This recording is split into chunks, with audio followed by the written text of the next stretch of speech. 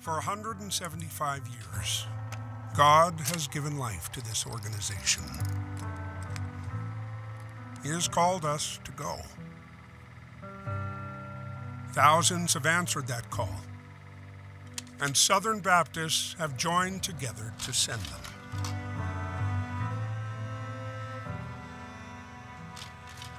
From every walk of life, from every part of our country, they boarded ships and planes, leaving behind all that was comfortable, predictable, safe, and secure. All to go and share the good news of Jesus Christ. Into deserts and jungles, across mountains and seas. They planted their lives preaching Christ crucified.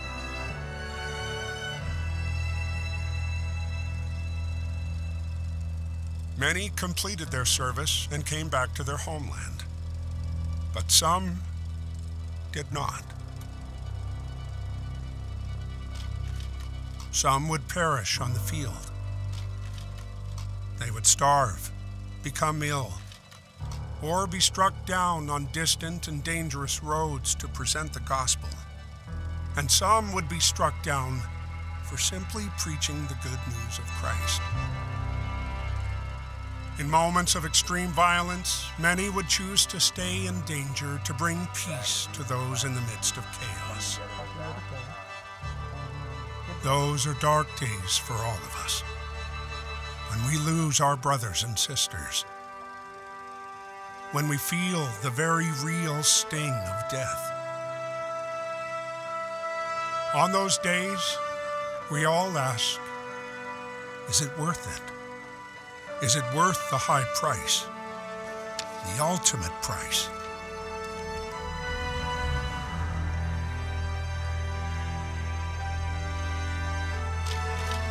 Etched on the hearts of missionaries throughout time are words like these.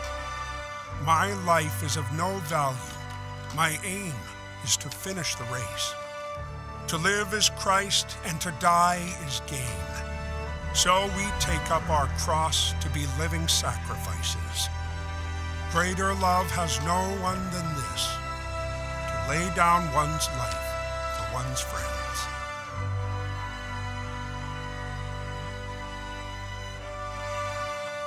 These lives were not lost.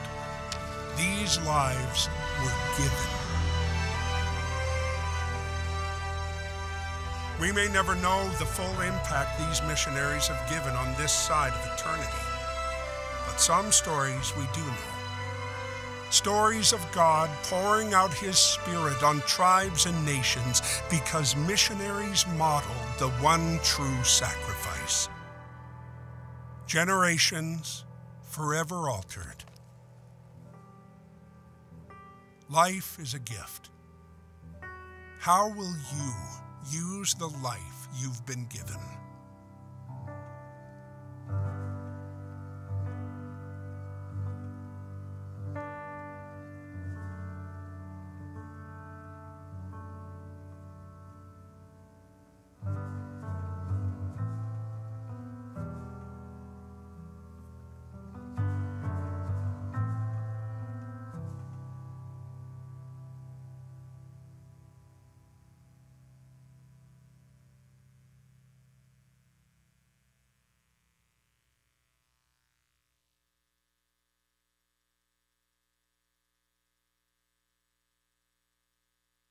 After surviving the virus, I had a really, really great beard that I grew while I was off of work.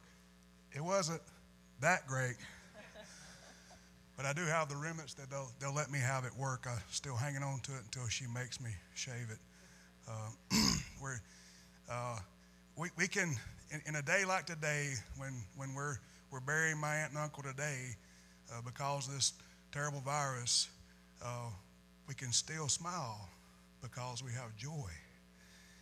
In the middle of chaos, when our healthcare workers at the hospitals and us in fire and EMS are worn to a frazzle, and it's really, we've got depression and things like that going wild. we can still smile because we have joy.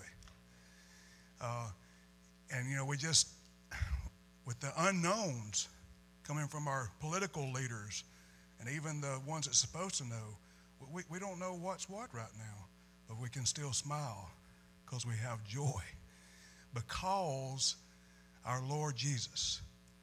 So I don't like wearing the mask, but I wear the mask because we don't know what's what right now. And even behind that mask, I can smile because of the joy that comes from my Lord Jesus. I was telling Brother JJ this morning, and was talking on the way to church this morning about life seems like it's a big fog right now. And I still got some of that brain fog from that darn virus. But I don't know how people deal with the chaos of the world today without that joy.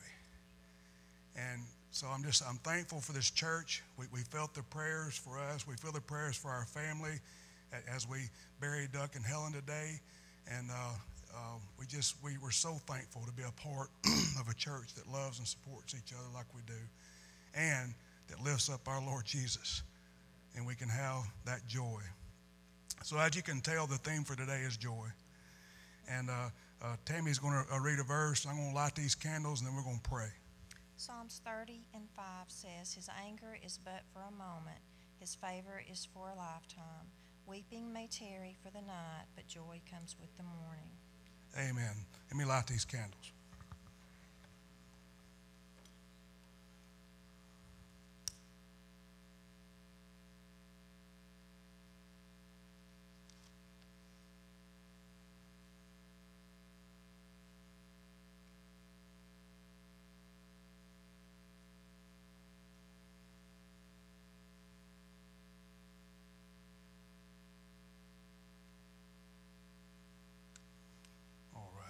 Let us pray. Father, we just thank you so much for, first of all, who you are. Lord, that all through the ages, Lord, that we study history and we see there's chaotic times all through there. There was that one constant, like Brother JJ said this morning. That one constant is you. Lord, that you created us. And Lord, that we know, because there's proof of it, that you love us more than we can love ourselves. And because of that, Lord, we have the joy. God, with heavy hearts today, Lord, we lift up our entire family, Lord, as we go to lay Duck and Helen to rest today. Lord, I just pray you'd be with Sissy and the entire family, Lord. All the cousins, Lord, that are mourning right now separately because of the situation we're in.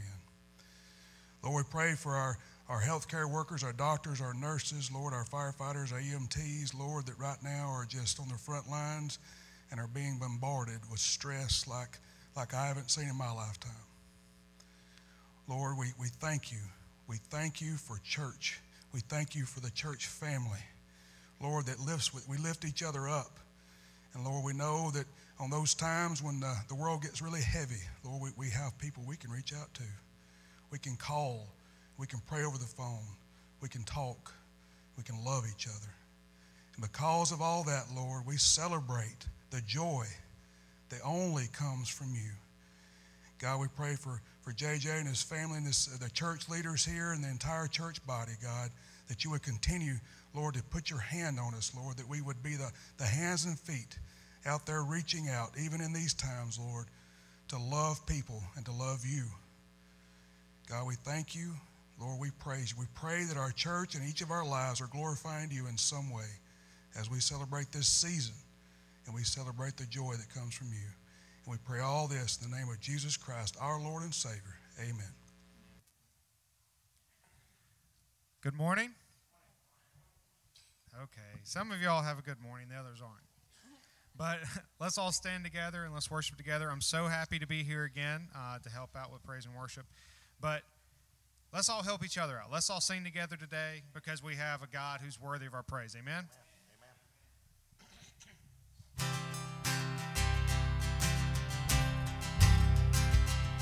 I raise a hallelujah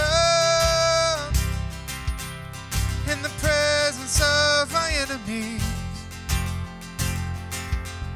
I raise a hallelujah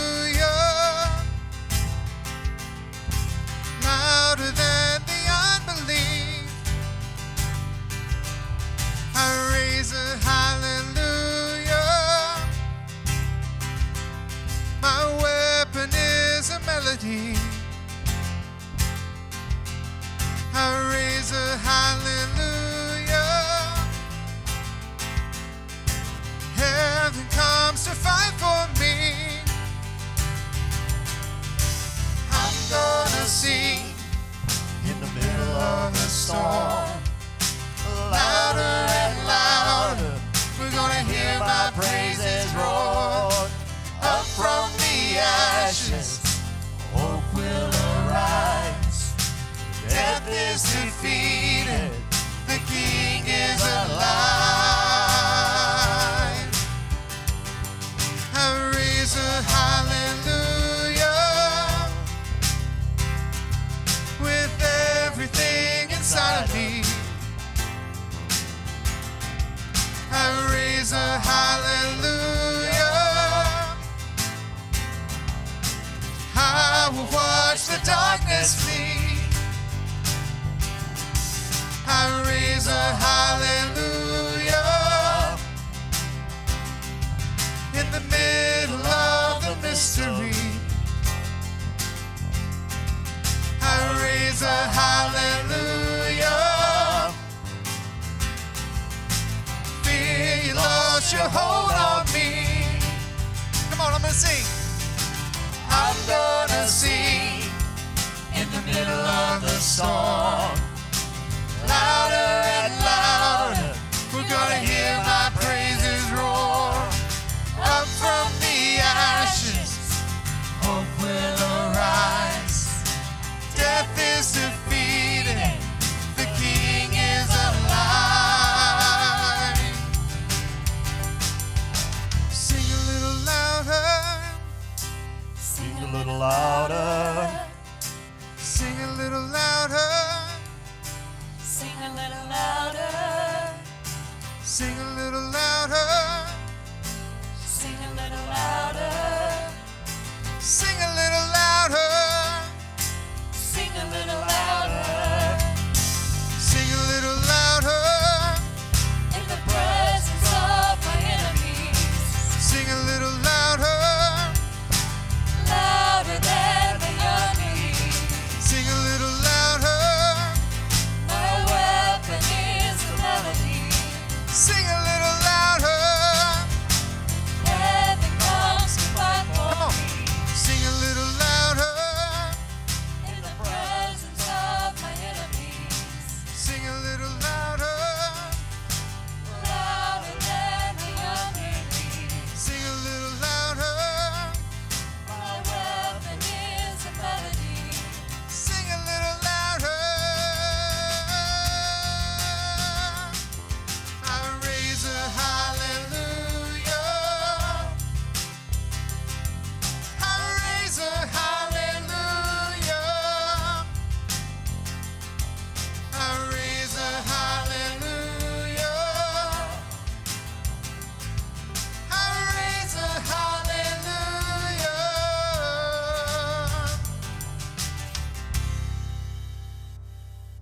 Amen, amen.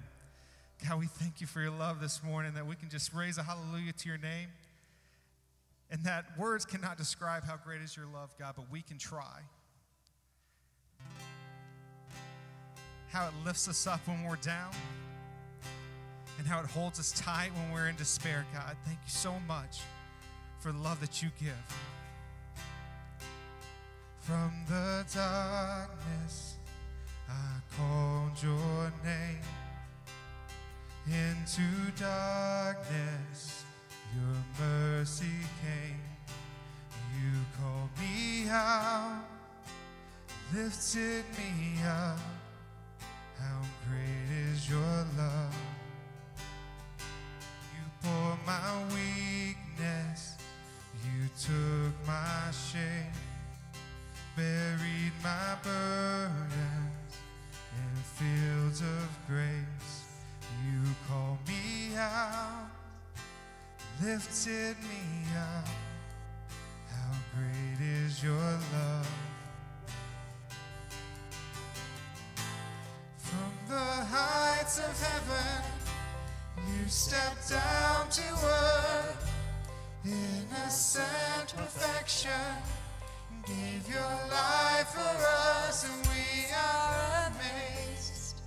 Yes, we stand in awe, for we have been changed by the power of the cross. How great, how great, how great is your love. How great, how great, how great is your love. How great, how great, how great is your love for us. In your kindness, you lead me home. In your presence, where I belong. Oh, you call me out, lifted me up. How great is your love. From the heights of heaven, you stepped down to earth. Innocent perfection, gave your life for us, and we are amazed. Yes, we stand in awe, for we have been changed by the power of the cross. How great, how great, how great is your love. How great, how great, how great is your love. How great, how great, how great is your love for us.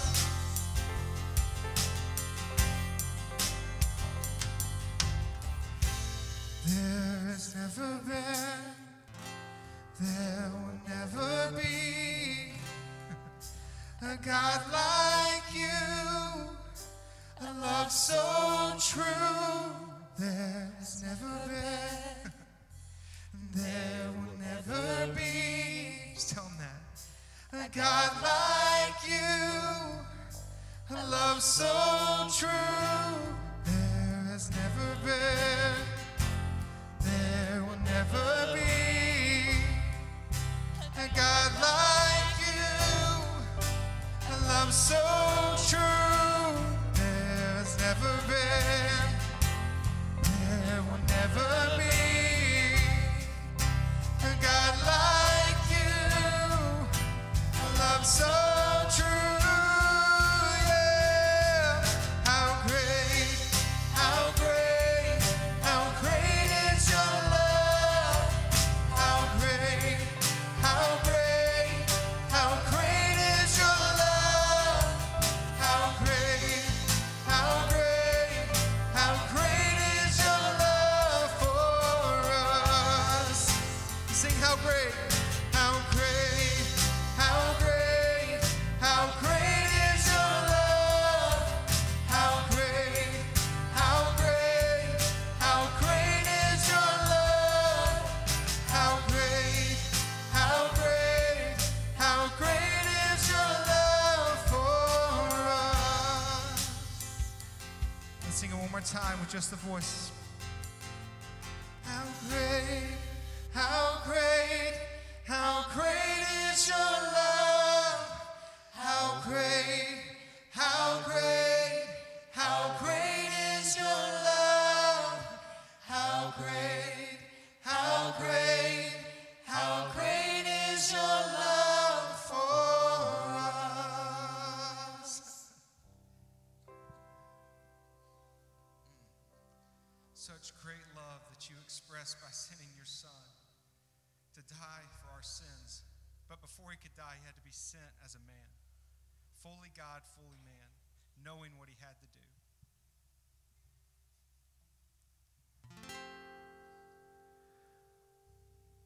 Oh, holy night, the stars are brightly shining. It is the night of our dear Savior's birth. Long lay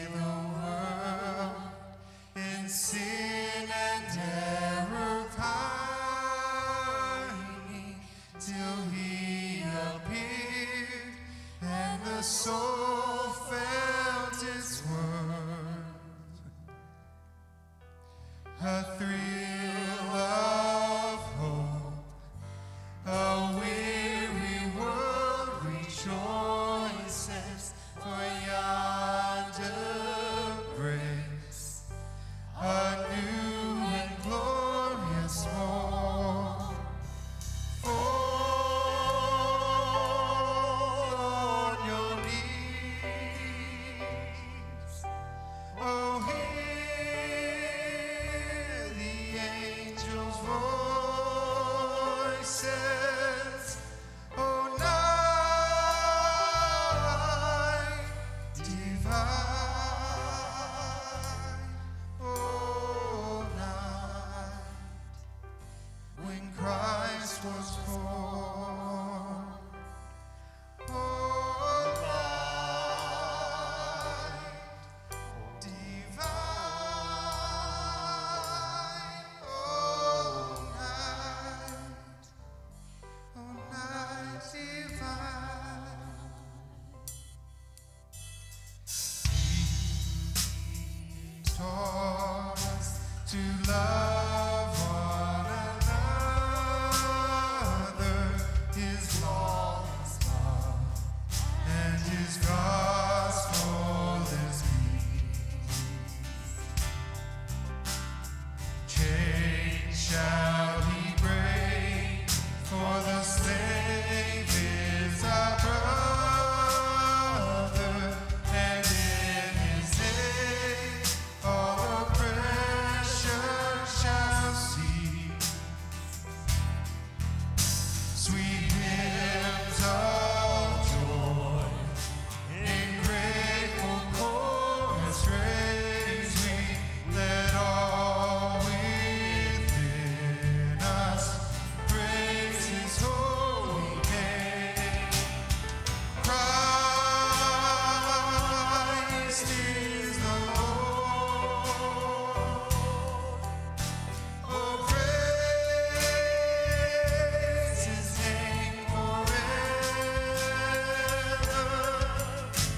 His power and glory and the more proclaim. His power and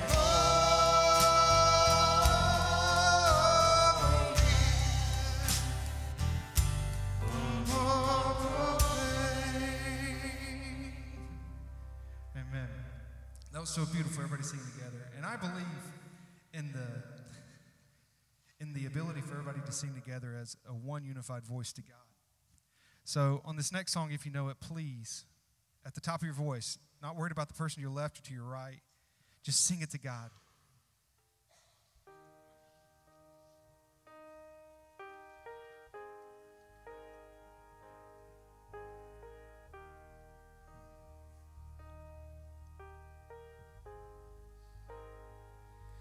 How great the chasm that lay between us, how high the mountain I could not climb.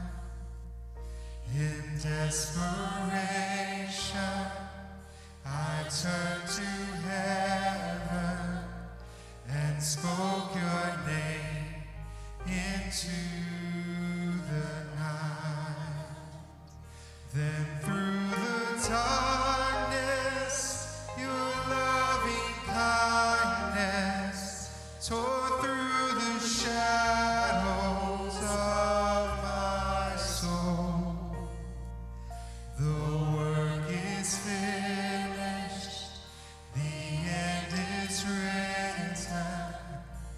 Jesus Christ, my living hope. Who would imagine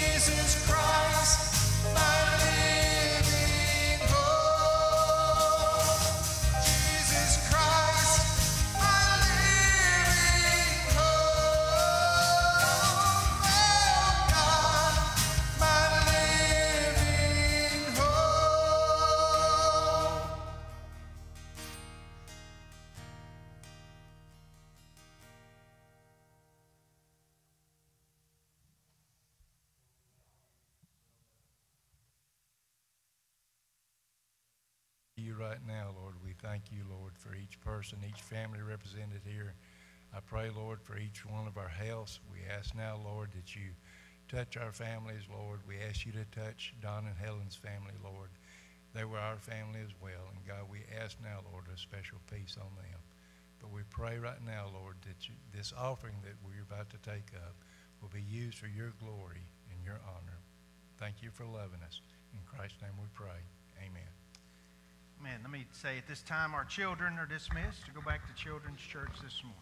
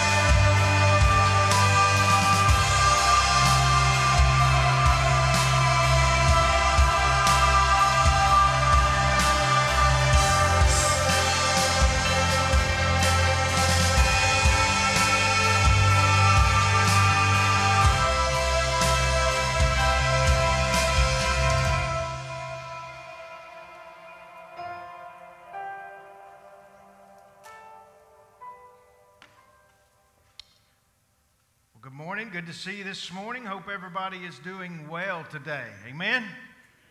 Amen. Everybody doing good. Let's thank Brother Blake for being with us again. So good to have Brother Blake with us. He does a great job. We are grateful for his abilities God has given him, and we're thankful God let him come be with us today.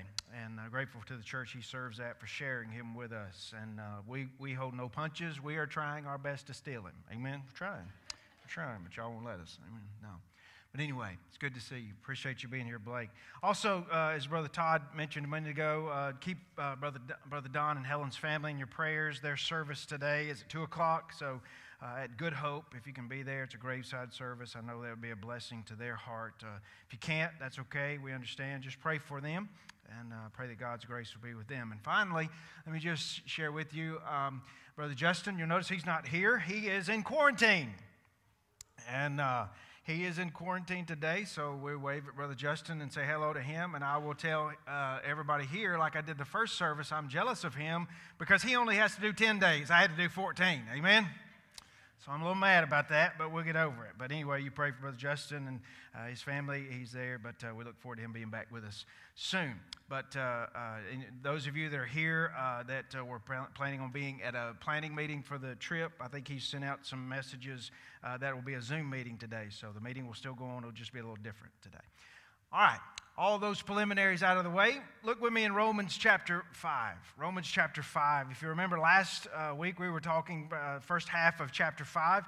We looked at the peace we gained from being there with our Lord Jesus Christ, the peace that Jesus has achieved for us in His sacrifice for us, and the peace that has been made between us and God. So we celebrated that last week. That got us down to the first half of verse 5, and we'll come from the end of verse 5 on down to verse 11 today. So let me read that for us, and we will dive into our time of worship around the Word today.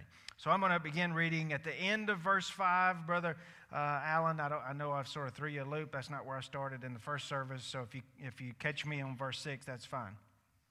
And hope does not put us to shame because God's love has been poured out into our hearts through the Holy Spirit who has been given to us. Verse 6. For while we were still weak, at the right time, Christ died for the ungodly. For one will scarcely die for a righteous person, though perhaps for a good person one would dare even to die. But God shows His love for us in that while we were still sinners, Christ died for us. Since, therefore, we have now been justified by His blood, much more shall we be saved by Him from the wrath of God. For if, while we were enemies, we were reconciled to God by the death of His Son, much more, now that we are reconciled, shall we be saved by His life.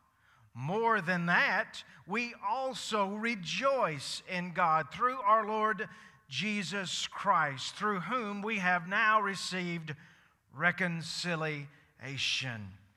This is the word of the Lord for us. May God bless the reading and the preaching of His word. Join me, let's pray. Father, we ask Your Spirit to be in our midst this Lord's Day.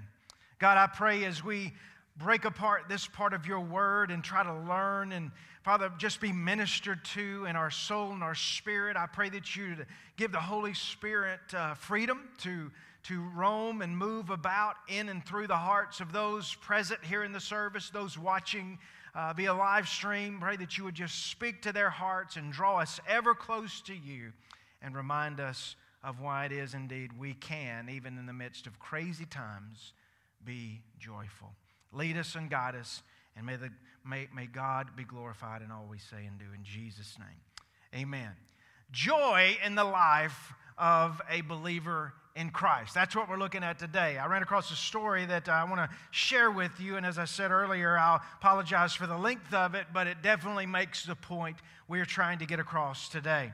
This writer says this of a joyous person. It says, no man has more reason to be miserable than this one, yet no man was more joyful than this man. His first home was a palace. Servants were at his fingertips. The snap of his fingers changed the course of history. His name was known and loved. He had everything, wealth, power, and respect, and then he had nothing. Students of this event still ponder it. Historians stumble as they attempt to explain it. How could a king lose everything in an instant? One moment he was royalty, the next moment he was poverty. His bed became, at best, a borrowed pallet, and usually the hard earth. He never owned even the most basic mode of transportation and was dependent upon handouts for his income. He was sometimes so hungry he would eat raw grain or even pick fruit from a tree as he passed by. He knew what it was like to be rained on, to be cold. He knew what it meant to have no home. His palace grounds had been spotless. Now he was exposed to the filth of the world. He had never known disease, but now he was surrounded by illness. In his kingdom, he had been reverenced. Now he was ridiculed. His neighbors tried to lynch him. Some called him a lunatic. His family even tried to confine him to their house. Those who didn't ridicule him tried to use him. They wanted favors. They wanted tricks. He was a novelty. They wanted to be seen with him, that is, until being seen with him was out of fashion. Then they wanted to kill him. He was accused of a crime he never committed. Witnesses were hired to lie. The jury was rigged. No lawyer was assigned to his defense. A judge swayed by politics handed down the death penalty. They killed him. He left as he came, penniless. He was buried in a borrowed grave, his funeral financed by compassionate friends. Though he once had everything, he died with nothing. He should have been miserable. He should have been bitter. He had every right to be a pot of boiling anger, but yet he wasn't. He was joyful. People followed him wherever he went. Children scampered after him. Crowds clamored to hear him. Why? Why would people want to be around a man like this? And the reason was he was joyful. He was joyful when he was poor. He was joyful when he was abandoned. He was joyful when he was betrayed. He was even joyful as he hung on a tool of torture with hands pierced with 6-inch Roman spikes. Who is this man, you ask? Jesus. Jesus. Jesus embodied a stubborn joy. Listen to that very closely. Jesus embodied a stubborn joy, a joy that refused to be bent in the winds of hard times, a joy that held its ground against pain, a joy whose roots extended deep into the bedrock of eternity. I want to remind you and try to call your heart and my heart to this fact today. What the world needs to see more than anything else right now is a stubborn joy in the life of a believer. Can I get an amen?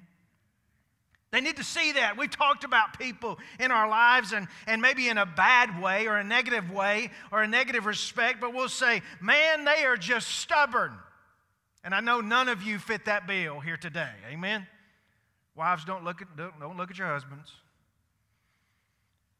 But we've known people that are that way. You cannot convince them else otherwise. You cannot sway their minds. You cannot sway them.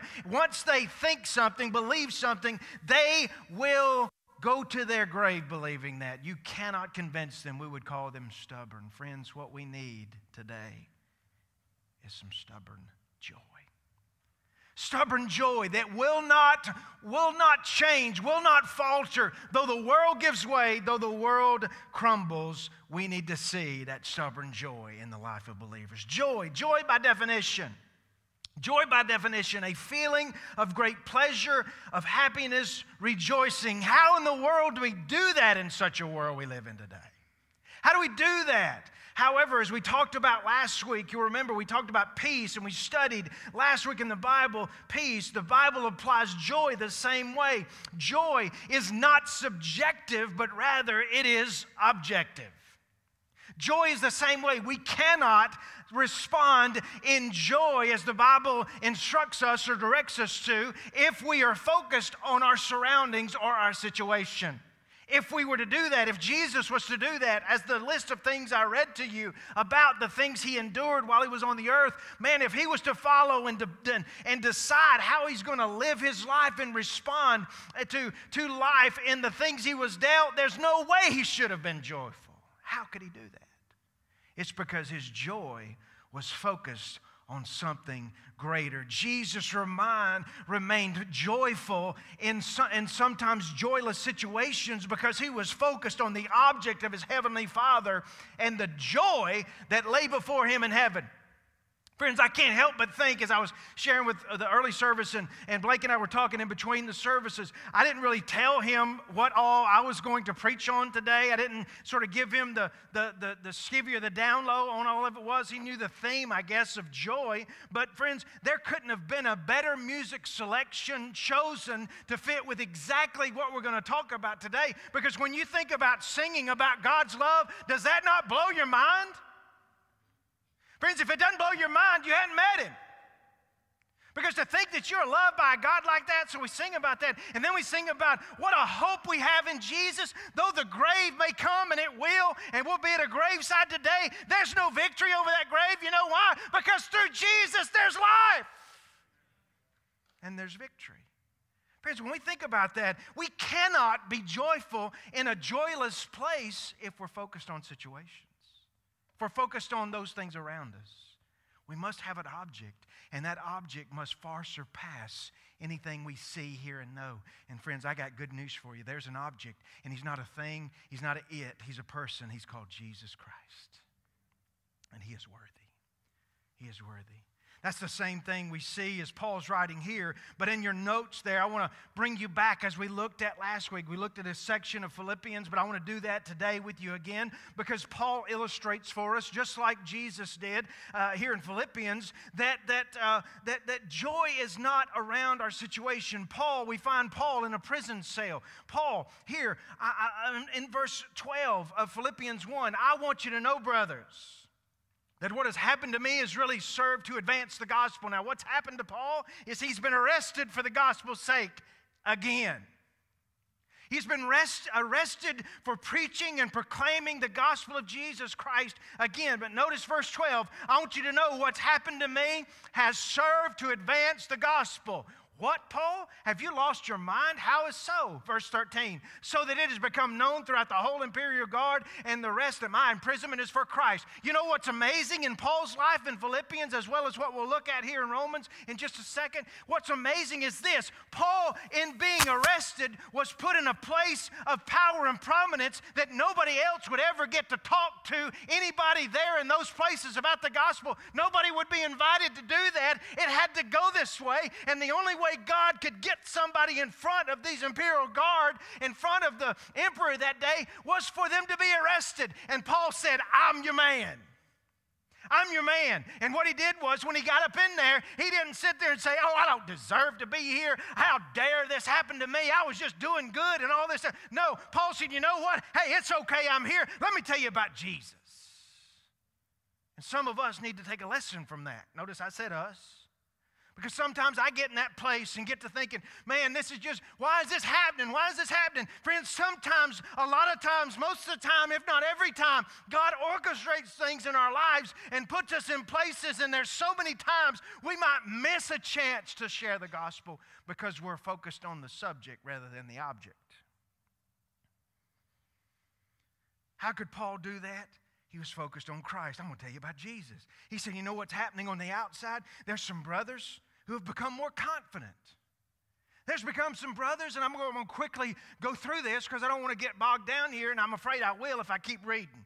But what's happening is there's some brothers that's become more confident because Paul's out of the picture, and Paul's in prison. He's not out preaching. So there's some brothers that felt a little bit inadequate around Paul and preaching in the midst of Paul. So God took Paul out so that God's word could still come through these vessels because God wanted to get glory through them. So they become confident in their preaching. But what's also happening is there's some enemies of the cross. There's some enemies of Paul, and there's some people wanting to add problems to Paul and add maybe days onto his sentence because they're going to preach the gospel of Jesus Christ and hope to add pain to Paul. Paul says, no big deal.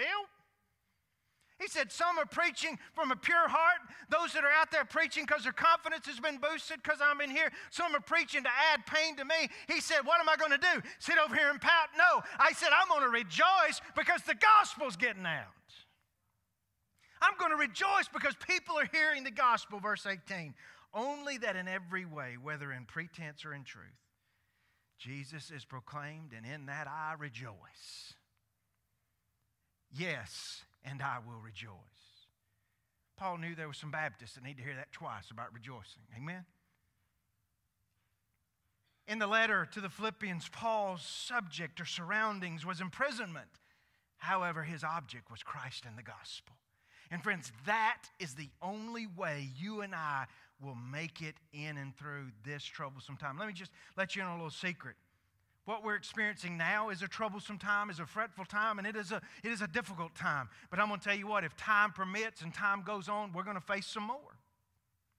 We're going to face more. We're going to face more difficulties because, as we said last week, the Bible teaches us that time and earth and man are not going to get better and better. They're going to get worse and worse and worse. And we see that happening in our day. It's going to get worse. How do we persevere through that? We must focus on Christ. And we must love Him more than we love our surroundings. Paul, here in this text, reveals to us where joy builds from in the life of the believer. And buddy, I'm going to tell you what, buckle up because this is a good ride. Amen? This is a good ride. Number one, Paul reminds us that God's love for believers brings joy. Paul's love, or Paul reminds us God's love for believers brings joy. Look at the latter part of verse 5 as we read a moment ago, down to verse 8. And hope does not put us to shame because God's love is poured into our hearts. God's love is poured. We'll talk about love a little more next week. I know this theme is joy, but friends, I'm going to tell you what, there's nothing that fires me up or makes me more joyful than to know this, that I am loved by God. Amen? That I am loved by the Holy One. The one that spoke the world into existence. Remember Paul's subjects. Remember who Paul's talking to. Look back with me in verse 1 of chapter 5 where he says, therefore, since we have been justified by faith, he's talking to believers. Believers need to be reminded. Believers need to be reminded of this sheer fact. You are loved with a love that is mind-blowing love. A love that is just amazing. Paul's subjects are those who have been redeemed. Their hope in Jesus Christ, who became their peace or made peace in their lives between them and holy God through his sacrifice upon the cross. This results in joy. God's love results in joy. Or at least it should. And I'll go so far as to this. If knowing and reading about God's love doesn't do something in your life or doesn't sort of move you or bring you to a place of gratitude and thankfulness, if it never does, if reading verses 6 through 8 doesn't do something for you or doesn't prompt something in your spirit, I would go so far as to say this. You may not be who you think you are. Because, friends, when I read verses 6 through 8, it blows my mind to think about how much God loved me. God's love has an effect on us. Two ways. This is not in your notes, so I'll go ahead and tell you. Those who have been touched by God's love are affected in two specific ways. Two ways. First way is this. Those who are touched by God's love want to know more about that God that loves them. And if you don't want to know more about that God, if you're sad, I'm saved, Brother JJ, I'm going to heaven, that's all I need, and I don't need no more. Friends, if that's your attitude, I wonder if you've really met him. Because, friends, I want to tell you something. If I hear about, or if I come to know a man that did what Jesus did for me, I need to try to know and learn as much as I can know about him. You think about it in an earthly sense. If there was somebody that did for you what Jesus has done for you in a spiritual sense, let's just say you were in a place and somebody come up and they stood between you and death. You and a person that was wanting to take your life. They maybe took a bullet, or somebody was going to stab you or do something harmful to you. They came between you and that harmful situation. They lived, you lived, and everybody lived to tell about it. Man, I'm going to tell you what, some of you, if not all of you, all of us, if somebody did that for us, we wouldn't go around talking about them and say, hey, man, let me just tell you about this man. Let's tell you this guy. He didn't have nothing better to do. I was about to die. He helped me out. No big deal. Huh? Man, if somebody did that for you, you'd be going to the paper. You'd be calling everybody you could. Can you believe what this guy did for me? I was about to die and he did that. Friends, why in the world don't we want to know more about Jesus? Because he's done just that for us. Those who have been touched by God's love want to know more about that God that has loved them. Second thing that happens to those who have been touched by God. Not only do they want to know more about God that has loved them, they want to love others. They want to love others. They want to love and serve others. It is a contradiction. Hear this today. It is a contradiction for a believer in Jesus Christ to live a self-centered life. Let me say that one more time. It is a contradiction for a believer in Jesus Christ to live a self-centered life. Let me finally say that one more time because I don't think you get it. It's a contradiction. But we're running around in a world that teaches us to love ourselves more than we love others. We love ourselves more than we love others. Friends, I want to tell you what, there are people that are struggling. There are people that are going through difficulty. But friends, we've fostered in our mind this mindset to think, I got to make sure I keep myself safe. I got to make sure I keep myself protected. And in the mindset of that, you know what we're forgetting to do? The thing we've been called to do, love others. There are people that are struggling in this world today. There are people that are sick and they need help and they need somebody to reach out to them. But we're so concerned about us being safe that we forgot to do what we've been called to do as believers. Hey, I know that hurts me too. Amen. But we got to get out of this mindset of selfishness. I got to protect myself so much. Yeah, we need to do what we can. We need to take precautions. We need to be as safe as we can. But hey, let me let you in on a little insight. Living a self-centered life is a contradiction to a child of God. It's a contradiction. Those who have been touched by God's love are people who want to know more about God and want to love others. R.C. Sproul says this: the Bible distinguishes between three different kinds of love in the Bible. There's that eros, or an erotic love between a husband and a wife. There's that phileo love, which is a brotherly love. But there's also the agape love, a special kind of love that is a gift of God to His people. It is the agape love here, Sproul says, of which Paul is talking about and referring to here. An ability, a power, and a capacity to love is actually implanted into the heart of those who are truly born again by Jesus Christ. They are called to love others. And it all comes out of that thing. Notice what he says at the latter part of verse 5 there in your text. Because God's love has been poured into our hearts, poured out or poured into our hearts there. This word is in a way that we display or imply God's love. Now when you hear the word poured, I've had conversations with folks before, and it comes across, and some people might think, well, hey, when you pour something out, you're wasting it. And I've done that. I've poured out milk, or I poured out this, or poured this out, and poured it out so much, it came out so fast that it was like I couldn't get it back up, so I in a sense wasted it. But when you see this word right here, poured out, it's not talking or implying that God wasted His love. Not to the contrary. Poured out here, as MacArthur says, refers to lavishing or lavish outpouring to the point of overflowing. Some of you are a little too old to remember this saying. The first service got it. I'm just going to tell you, they got it. Some of you in here, you'll get it. But some of you in here are going to have to help others get it, okay? So y'all just track with me. But friends, what Paul is doing when he uses this word poured out, it's like God's love is so rich and so abundantly coming to us into a cup. It's like when you fill up a cup, it spills out into the saucer. And you drink not just from the cup, but you drink out of the saucer. Anybody know what I'm talking about? You get out there and you drink out of the saucer. That's what it means to be poured out. That's what's been poured in to you and I because of God and His rich love for us. So much so that our little vessel can't contain it. It's flowing out to others, and we're drinking out of the overflow. It's like a waterfall, Nakalula Falls. You think back up there, whenever there's a dry month or dry time or dry season, we'll get there and we'll see that happening in our lives. My watch just looked up Nakalula Falls. Amen. Praise God, you're smart. But you get up there and it's a dry season. It's a dry time and not any water, or maybe just a little trickle that's coming out of there. But whenever it's rained a lot, you go up there and you'll see that fall. Man, it's just gushing. It's just gushing. It's just rolling and rolling and rolling and just billowing down there. And when it hits the bottom, it's just a beautiful sight. Friends, that's the picture of God's love being poured out into you and me. It's like a river overflowing. Poured out there. Another powerful point. Notice the condition of the believer when God's love is poured out. Look at verse 6.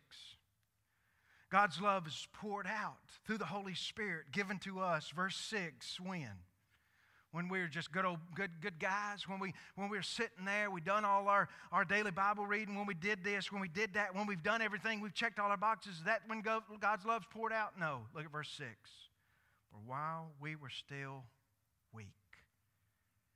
That word weak is huge. It's big because the word weak here means lacking physical strength and energy, liable to break or give way under pressure, not secure, not stable, unreliable to produce the necessary outcome. The word weak here represents all of humanity in their lost, unregenerate state. It means that you couldn't fix what was wrong in your life. You couldn't even hold yourself up. And it's at that point that God poured His love out into you. Not when you deserved it. Not when you couldn't even be good enough to get it. It's when you were His enemy. Charles Hodge says this, beautiful, beautiful point. Listen to this. If God's love for us, if God loved us because we loved Him, He would love us only so long as we loved Him. and out of that condition, and then our salvation would be dependent on the consistency of our treacherous hearts. But as God loved us as a sinner, God hasn't loved us on the basis of us loving Him. He loved us when we were unlovable, thus telling us that we are held and kept not by ourselves, but by the power of God Almighty. This is where we get the doctrine of perseverance of the saints. This is where we get that foundational doctrine to the Christian faith, that we are kept not by our ability to love, not by our ability to do right, do wrong, but kept by the power of God that is perfect in everything. Because you know what? It started when we didn't love Him. And it continues. Whether our lives change or ebb and flow, God, as Brother Todd said a moment ago, God's love for us is constant. And brothers and sisters, if that don't bring you joy, then you don't know Him. God did not wait until we had performed well enough to merit His love. God loved us. Watch this, verse 6. Another good word right here in verse 6. While we were still weak, God loved us when? At the right time. Woo, at the right time. Think about when you came to meet Jesus Christ. Friends, think about it. I think back to my life. It was right at the right time, because at that moment I thought if I didn't trust Jesus right then, if I didn't surrender my life to Jesus, there wasn't going to be another opportunity. At the right time, God pours His love into our life. Sproul explains the right time this way. In English, there is a distinction between events that are historical and those that are historic. Now listen to this. There's differences between events that are historical and those that are historic. Not every event that happens in history is historic. Although everything that happens in history is historical, everything that is historic, in a sense, has a lasting impression and a radiant significance because of what flows before and what follows after.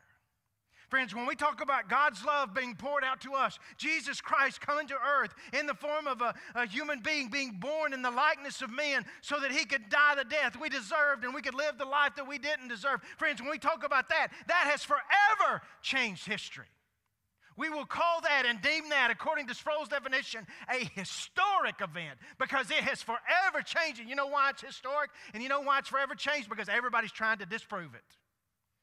And you know what you can't do? You can't disprove it, because it really happened. A sinner is a transgressor of the law. And so we can say that while we were being saved, while we were actively disobedient to God, while we were in a state of rebellion against God, while we were hostile to God, at the right time, God moved in our life. And know what He did? Look at verse 8. But God shows His love for us. And friends, I'm going to tell you what, I'm going to go ahead and give you an insight. I'm going to go ahead and give you a little prequel. I'm going to give you a little urging. This is a good amen moment. Y'all with me? Listen. But God shows His love for us in that while we were still sinners, Christ died for us. Amen. Y'all got it. Praise God. Hallelujah. The word shows there is amazing. The word shows is amazing. Maybe your translation says demonstrated. It has the same implication. The word there is in the present active tense form of the word, meaning that the action taking place and the action happening was an action that happened in the past, but that action that happened in the past has continuing effect in the present. God showed His love in the past in sending Jesus and allowing Him to go through the agony of the cross, in demonstrating His love and publicly showing that. That was an event that happened in the past, but yet that event that happened in the past is still having powerful moments and effects on people's lives today. It's in the indicative form as well, and I know you English folks will love this. That means it's real and true. It was an event that really took place. Brothers and sisters, today, take comfort, take hope, be encouraged, rejoice in this. God loved you when you were unlovable, and you can celebrate this fact. He still loves you today. God's love brings joy. Second thing Paul reminds us of, not only does God's love bring joy, but Paul reminds us that certain deliverance from God's wrath brings joy. Amen? Y'all missed it. I thought y'all were with me. God's love brings deliverance from joy. Look at verse 9, verse 10. Amazing. Since, that word since, therefore, connects right back to verses 6 through 8. What Paul, Jesus in the power of the Spirit, through Paul's pen tells us has happened. Christ died for us, the godly for the ungodly. Since, therefore, we have now been justified by his blood, much more shall we be saved by him from the wrath of God. For if while we were enemies, we were reconciled to God by his death, by the death of his Son, much more now that we are reconciled shall we be saved by his life. Again, these two verses, like other places, talk about or emphasize the importance of the resurrection of Jesus Christ. Without the resurrection of Jesus, Jesus was no different than anyone else. However, because of the resurrection, Jesus is distinct and different than anybody else.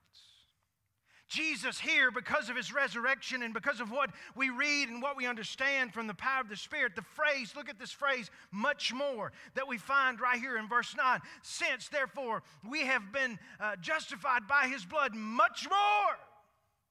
If it wasn't good enough to be saved, to be sanctified, to be delivered, there's another bonus, another blessing that should bring you joy. There's a wrath that is building up. Romans chapter 2 tells us. There's a wrath that is building up. Man is building wrath up for himself, against himself, and will be revealed and unleashed at the day, at the judgment of God, when God comes back. Unless they repent, unless they trust in Christ, that wrath that has been stored up because of disobedience is one day going to be unleashed on mankind.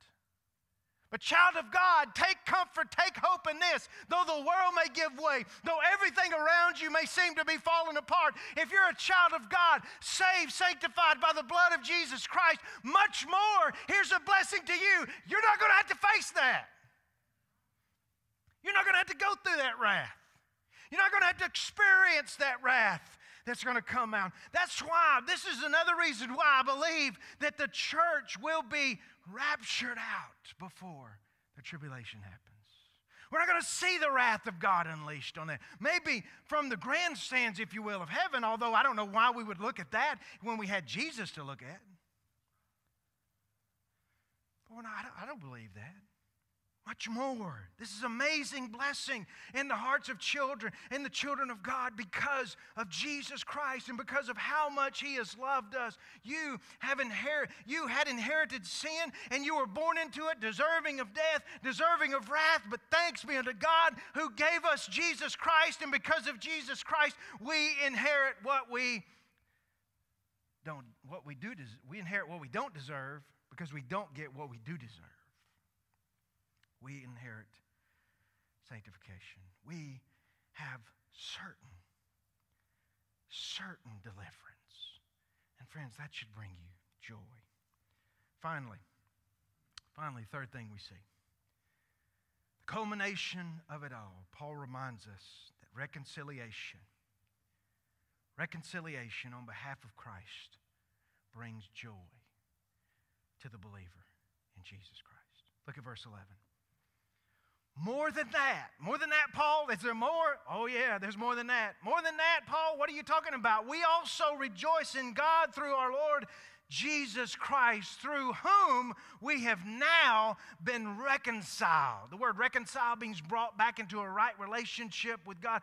Why? MacArthur says, why do we exalt in God through our Lord Jesus Christ, who gave us access to him? Why? Because from him we received the gift of reconciliation. He gave us a gift in giving us Jesus Christ. He gave you a gift. He gave you a gift that is always the right size. Amen? Many of y'all are going to get gifts this year. I know you've been working out, you've been working hard, but I want to just tell you, some of you are going to get some gifts and they ain't going to fit you. Amen? No matter how much you try to make them fit. Don't look at me like that. I mean, you know what I'm talking about. Yeah, I can squeeze into a medium when I'm really an XL. You know what I'm saying? because I want to show you I've been working out. Sometimes we get things that don't fit. But let me tell you about the beautiful thing about Jesus Christ. He fits everybody. He fits everywhere. If you get bigger, you know what? He gets bigger with you. He's the ultimate stretchy pants. Amen? I don't mean to demean Jesus into that. That's just what come to my mind. Amen? And you know what? Second service, Angela don't like it, but I get a little looser. Amen? But he goes with us. Whatever happens in our life, he's right there loving us. And it's like the psalmist said, every morning there's grace made for this day. He goes with us. He's right there with us. It doesn't matter. He is the ultimate gift for mankind. He never goes out of style. He never goes out of fashion. He is always there because you know what? It doesn't matter what you go through. He is always relevant.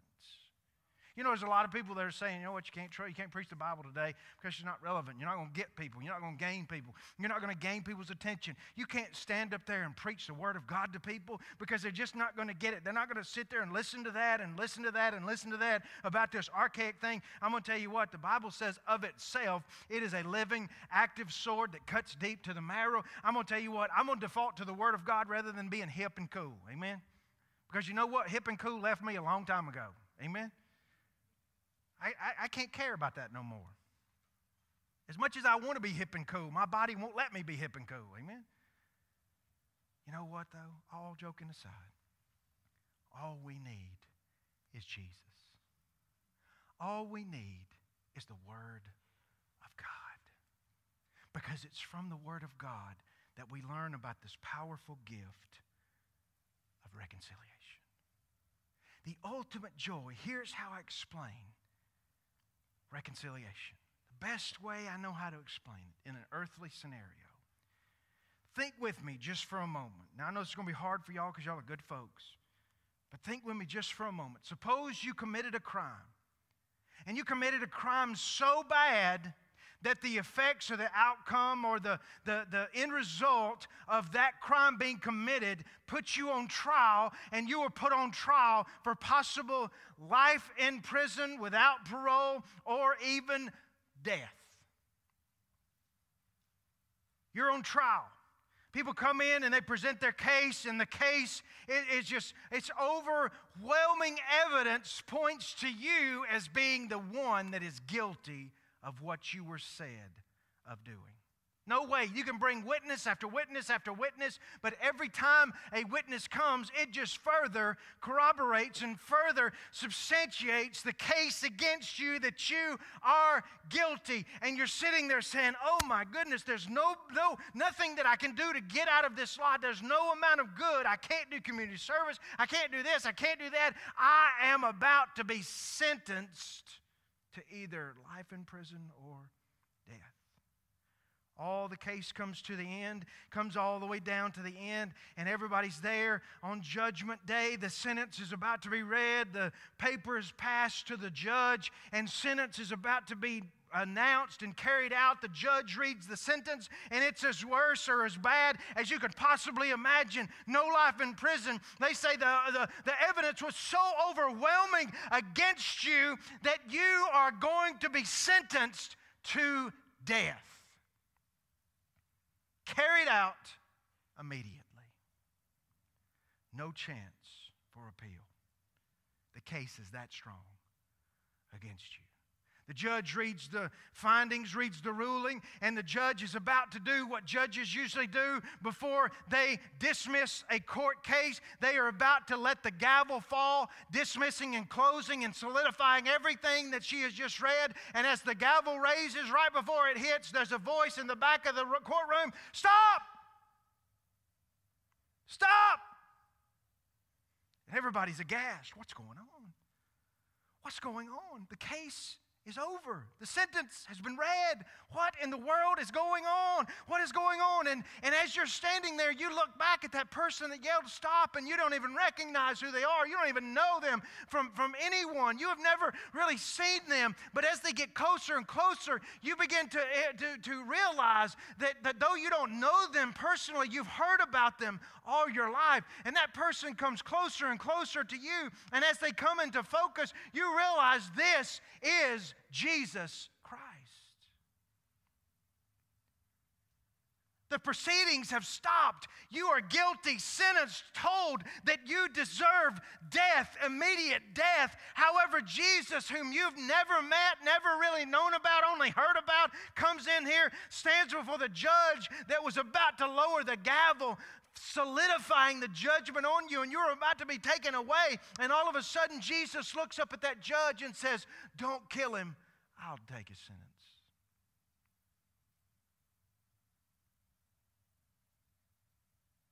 Let that sink in just a minute. Sentence had been pronounced. Judgment was about to be carried out, but Jesus stepped in. Let me go back and read something to you. For while we were still weak, at the right time. Hello?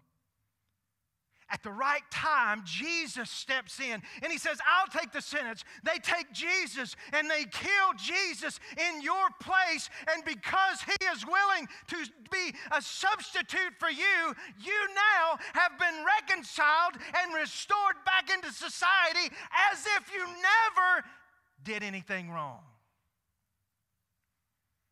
Friends, that's how much God loves you and me.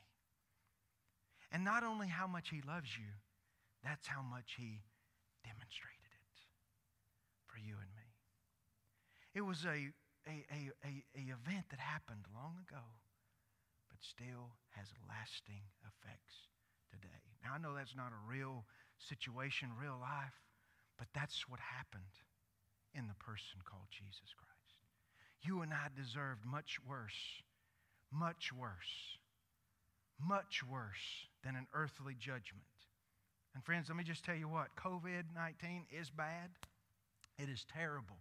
It is wreaking havoc on families, and it is terrible. But I'm just going to tell you, as kindly as I can and compassionately as I can, COVID-19 is nothing compared to the wrath of holy God that is going to be unleashed on sinful mankind one day. And the only chance we have is not a vaccine, but a Savior called Jesus Christ.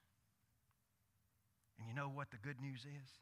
He loves you so much, he was willing to take everything you deserved so that you could gain everything you didn't deserve. Hallelujah, what a Savior. If that don't bring you joy, you haven't met that man called Jesus. So we close this up, Brother Blake. As we come to a close, ask yourself this question. Today, I ask yourself this question. Have I, and you put your name in have I received the blessing of joy from the Lord? Have I received the blessing? What is the blessing of joy, Brother JJ? Reconciliation. Do you know today if you are a believer? Beyond a shadow of a doubt. Do you know it beyond a shadow of a doubt? If today was the day, and let me just be real with you, we don't know when that day is, but if today was the day you dropped, where would you wake up? Because the Bible says to be absent from the body is to be present with the Lord. But if we're present with the Lord, those that don't know the Lord are going to be present somewhere else. If today was the day that our lives were gone, have you received the blessing of joy from the Lord called reconciliation? Maybe you answer that question and say, yes, I have. Yes, I am a believer. Yes, I have been saved. Then let me ask you the second question. Are you demonstrating that joy to others? How do I do that, Brother JJ? Very simply. You've heard this acronym, Jesus, others, and yourself. I want to do a little twist on it. Here's how I believe you can demonstrate the joy of your reconciliation to others. Everywhere you go, no matter what situation you find yourself in, make sure that when people see you, they don't see you as much as they see Jesus in you. Amen? Jesus. People need to see Jesus in us. If there's ever been a time in the history of this world where people need to see joy, they need to see it in the children of God and in the church of the living God. They need to see Jesus in us, because when they see Jesus in us, it equates to joy. Are you demonstrating Jesus? How do I do that, Brother JJ? I sacrificially give to others when they're in need. I give, I demonstrate the way Jesus demonstrated for me. I love people with an agape love. That means that I may not get love back, but it doesn't matter as long as I'm loving them like Jesus loved them. Show your love for Jesus by putting Him first in all things. Secondly, the O. Show your love for others by serving someone in some way. There's something you can do for someone today. I guarantee you, you look around, if you look long enough, if you look hard enough, and you don't have to look long and hard, you'll find somebody that's in need, and you need to share Jesus with them. Serve somebody else. That's how you can be joyous this season. It's more blessed, as the Bible says, to give than to receive. And then finally,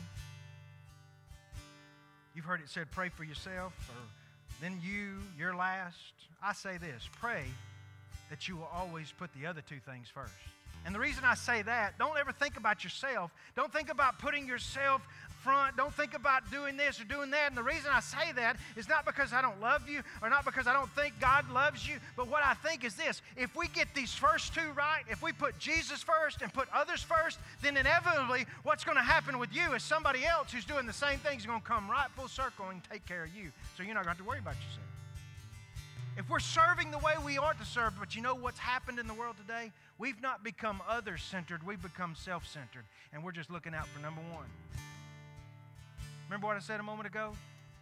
Self-centeredness, selfishness is uncharacteristic of a child of God. Show Jesus to others. Put others out there. Serve them. And then pray for yourself that you will do the first two, Jesus and others. Jesus and others. Jesus and others. You know why? Because these are the greatest two commandments Jesus said. Love the Lord your God with all your heart, mind, body, and soul, and love your neighbor as yourself. You do these, you fulfill what God has called you to do. Friends, God's loved you, watch this, so that you can love others. And might I just add this little closing remark, and I'm done. Could it be that you're joyless because you're not putting Jesus first and others second? Could it be that you're trying to find joy in and of yourself and in and around yourself because you're trying to live selfishly rather than purposely for Jesus Christ? I believe there's a lot to be thought about there. So I invite you, bow your heads and close your eyes this morning. Number one, do you know Jesus?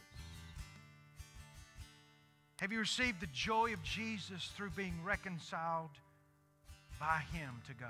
If not, then here's what you need to do. You need to cry out to Him. Say, God, be merciful to me, a sinner.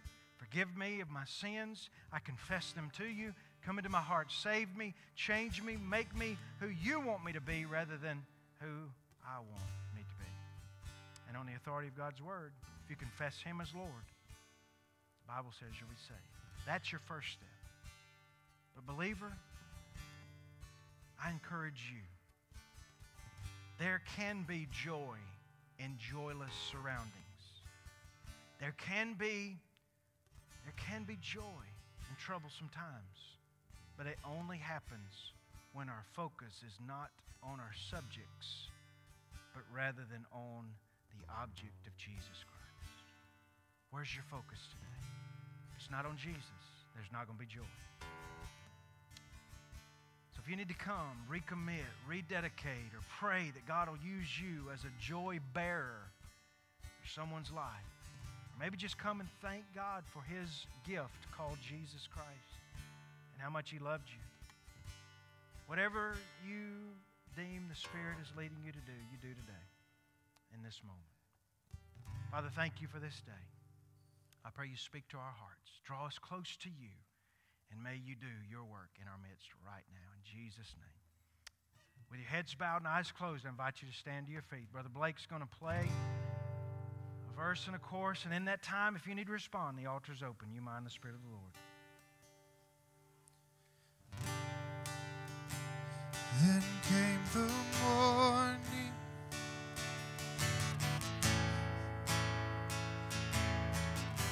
body began to breathe out of the silence, the roaring lion. Think about how much Jesus has loved you. Declared the grave Think about has what no all place.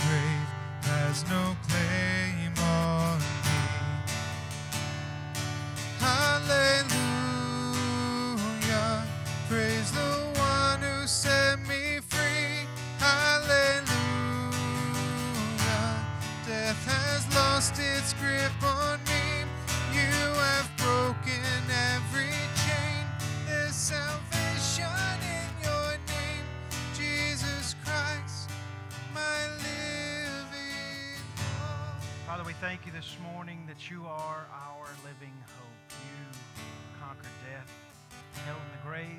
And not only did you conquer it, you made a way for us to be made your children. Father, thank you today for your love, your mercy. Father, thank you for the certainty of our deliverance. Thank you for the gift of reconciliation. Father, as Paul says in 2 Corinthians, that gift has been given to us not to hoard to ourselves, but to share with others. May we be taking that reconciliation to the world and being involved in reconciling others for you. Lord, we love you. Thank you for this day. In Jesus' name, amen. Let's sing that chorus again, Brother Blake, as a testimony to our Lord. Hallelujah, praise the one who set me free. Hallelujah, death has lost its grip on me. You have broken every chain. There's salvation in your name, Jesus Christ, my living hope. Amen. What a great day to be in the house of the Lord. Amen. Amen. Let me just remind you of a couple of things real quickly for us today. As I said earlier, the funeral for Brother Don and Miss Helen will be at Good Hope, 2 o'clock, graveside. So make plans if you want to be there, or as we said, if you can't be there, pray. Pray for the family and pray for those involved in that today. Also, today is our collection day. We've set aside for Lottie Moon Christmas offering. So if you're prepared, that's great. If you're not, you can still give throughout the remainder of the month. But this was just the day we set aside to do that collection day. So you pray as God has prayerfully led you. Because your gift helps share the gospel with those around the world. It helps get Jesus' name known throughout the world. So that's what your gift is doing through the Lottie Moon Christmas offering. Amen. Any other announcements that we need to be made aware of before we go? Amen. I'm going to ask Brother Steve, Great House, would you pray for us as we are dismissed? We'll say goodbye to our folks on TV. Hope you have a great week. God bless you.